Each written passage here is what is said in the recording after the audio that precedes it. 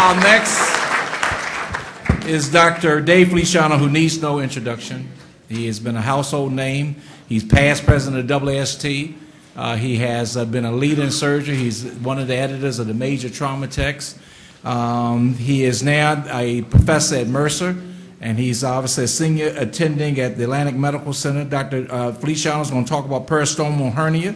A stoma should be moved to another site or taken down and GI continuity restored. He's going to take the pro of that. This is one of the questions that you all asked me to include for this year.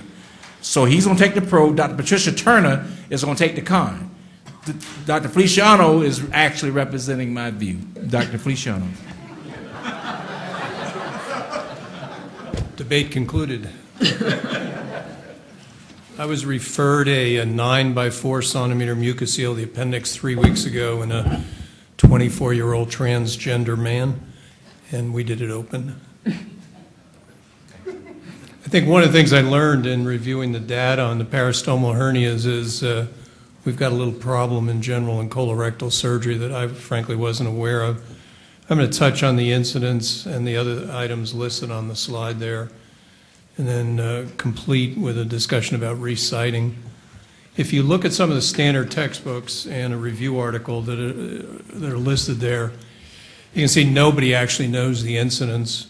But if you summarize the 3 sets of figures listed there, it appears somehow the general surgeons in the recent past have had an incidence of approximately 15 to 25% of their stomas get a hernia.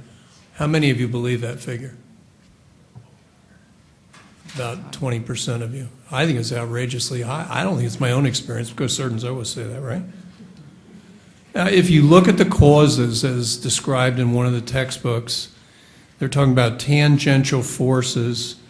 And then if you read a little further, it says the tangential forces are related to a radial force related to the intra-abdominal pressure and the radius of the abdominal cavity. I thought this was an incredible smokescreen when I read it. I mean, I'm just serious. I mean, why would somebody write that in a major textbook? And basically what the author of this chapter stated was that fat people are going to get more stomal hernias, right? So we might as well blame the patients. Another way to look at this is maybe we should blame the way we're training residents and general surgeons. I mean, all of us help residents do stomas periodically, and if you ever ask them what are the 3 or 4 most important steps in creating a stoma, you'll be lucky to get one of those 3 or 4 steps. And I think many people in my generation were trained with a 3-finger breadth diameter below, 2 finger breadths above, never excising fascia, because when fascia gets excised, it gets a cicatrix. Always make a cruciate incision. I think everybody recommends you try and bring it through the lateral 1/3 of the rectus, though it's really hard to find good data that prevents hernias. And then the issue that many people have discussed over the years, and none of us ever do, is take the time to tunnel our stomas extraperitoneally. But I'm a strong believer, as I think many of the other senior general surgeons in the room, in numbers 1 to 3 there. And, the con position to me, so parastomal hernia, a stoma should be taken down or moved or GI continuity restored, the con position. So that's what I will try to share with you today. So as Dr. Feliciano has told you, this is an important problem. It's a big problem. A common complication of stoma formation is the formation of a parastomal hernia. The incidence varies with the type of stoma. I read a number of papers, but the reported incidence was as high as 48% for colostomies and as high as 28% for ileostomies. And really, if you think about it, the reality is that every time that we make an ostomy, we're creating a hernia. I mean, we are. We're sticking a hole in the abdominal wall, we're pulling something through it, and then we're trying to sort of pull the abdominal wall together around a loop of intestine. But the reality is we've created a hernia. We just hope it doesn't get any bigger than what we made. And the fact is as the law of Laplace says, as you increase the pressure in a cylinder, the pressure is going to focus at the point where the abdominal wall is thinnest and the pressure is the highest and the diameter or the radius is the widest. And so in any hernia, whether it's an abdominal wall hernia after a laparotomy or whether it's a parastomal hernia, the law of Laplace suggests that that's where the pressure is going to go to that weakest point. So it is no surprise to anyone then that when we've created a stoma that we get a lot of hernias, or it shouldn't be a surprise. The symptoms, of course, range from being asymptomatic all the way to incarceration and strangulation. So the patients can come to you with pain and say, oh, doc, you have to fix me, or they can come with no complaints other than that it's unsightly, or they can show up in your emergency department with a problem that has to be addressed right away.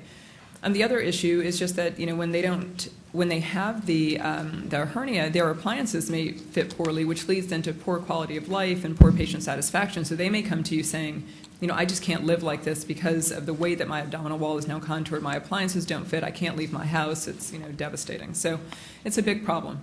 So I won't read you the list, but there are a number of associated factors. The unfortunate irony is that some of these associated factors are associated with the very disease process that created the problem for which they needed a hernia in the first place. So if you have bad inflammatory bowel disease and you're on a number of steroids and immunosuppressant agents to treat that, then you are now in a much higher risk category than someone else. And you also have that hostile abdomen that Dr. Feliciano spoke about, which makes us as surgeons much less inclined to go in there and try to fix it, because perfect is, as we know, often the enemy of good. So these associated factors make this a challenging problem as well. So what are some of the treatment modalities? So certainly relocation of the stoma and restoring continuity. Obviously that's great if you can do that. But for some of the reasons that have been discussed, either this may be a permanent ostomy that cannot be taken down. It may be that the abdomen is so hostile that you wonder if you'll do more harm than good, going in there and slogging through the abdomen to create potentially aneurysms or other sorts of problems.